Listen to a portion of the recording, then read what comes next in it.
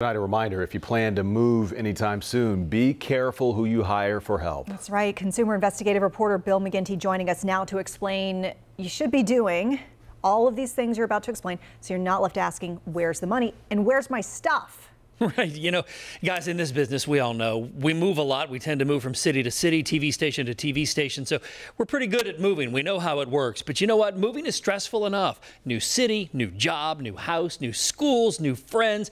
It's all hard, but the actual move shouldn't really be that hard. But sometimes it is, which is why you have to choose carefully and ask plenty of questions. After just getting married and rushing to get that done to relieve some stress, you know, we thought maybe having another company actually bring our items down here instead of driving a truck from New York down to North Carolina. This would be easier, and this is like the complete opposite. Jackie Bruno was not a happy customer. The couple chose their mover somewhat based on price to move from New York to Charlotte this summer.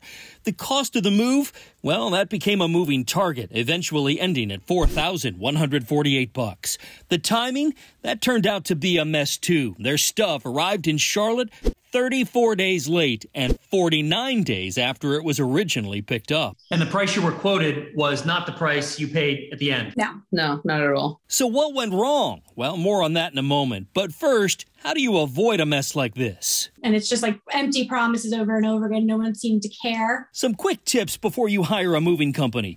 First, get 3 estimates and don't go on the cheap. Use brand names for big moves and make sure your stuff is insured.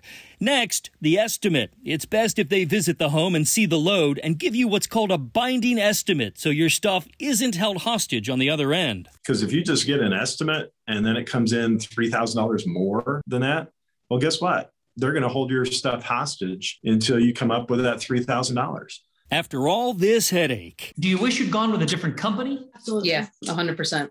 The company in question, 1-800-PACK-RAT, is trying to make this right. They told me the holdup was a clerical error on their end, which caused that long delay.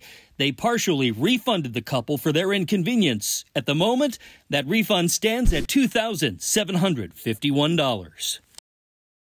The company told me in an email that they're also looking at their workflow and their procedures within the company so that a delay like this won't happen again. Guys? Wow. Ridiculous. Well done, though, Bill. Thank you. Thank you. Thank you for all that you've done.